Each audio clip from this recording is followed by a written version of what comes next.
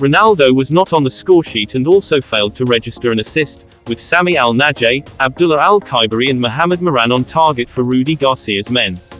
The five-time Ballon d'Or winner was furious after the Saudi Pro League defeat to Al-Ittihad last time out, throwing his captain's armband to the floor and kicking water bottles over.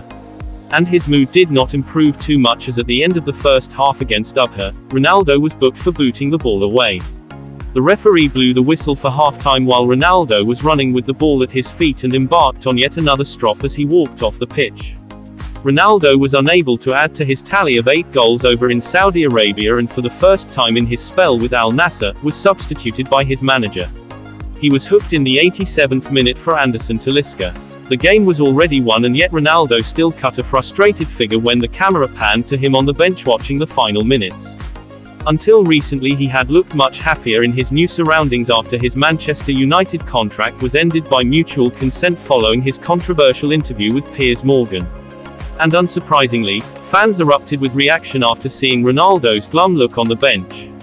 One wrote, "Cristiano Ronaldo is the only player to get benched in 5 different leagues."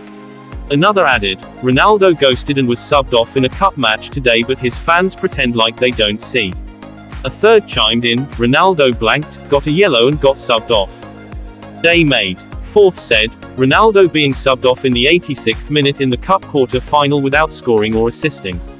Damn, Ronaldo and Al Nassr are back in action against the very same opponents when they host Abha in the league on Saturday."